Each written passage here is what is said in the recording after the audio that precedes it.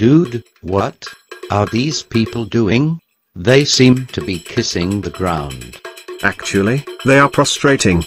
Like the prophets of the Torah and Bible. I thought it is only a Muslim thing. You are incorrect, my friend. Although most of the Christian and people of Jewish faith do not prostrate to worship their Lord. Their prophets had done so. You mean they prayed like the Muslims do?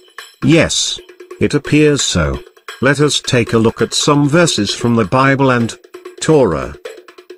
If you look at many of the prophets of the Old Testament and the New Testament, they appear to have prayed similar way. For example, Old Testament, Ezekiel 11:13, it says, "Fell I down upon my face, and cried with a loud voice, and said, Ah, Lord God."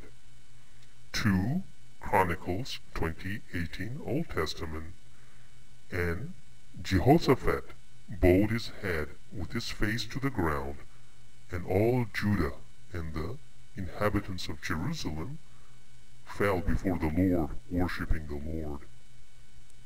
Old Testament, Ezekiel 9:8, "And I was left, and I fell upon my face, and cried."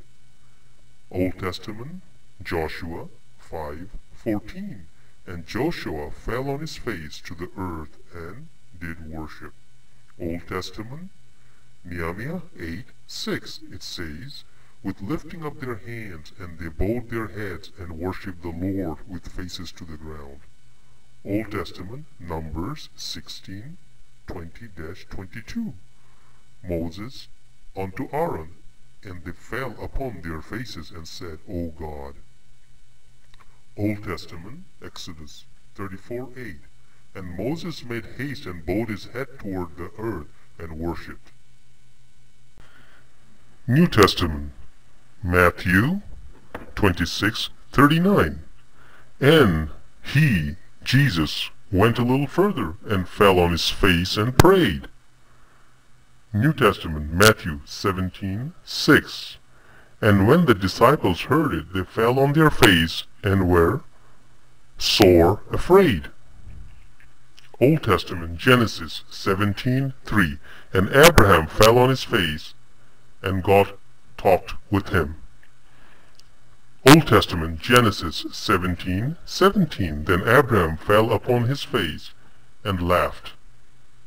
So, it looks like most of the prophets of the Old Testament and the New Testament seem to have prayed similar way the Muslims are praying today. Isn't that interesting? Who would have known?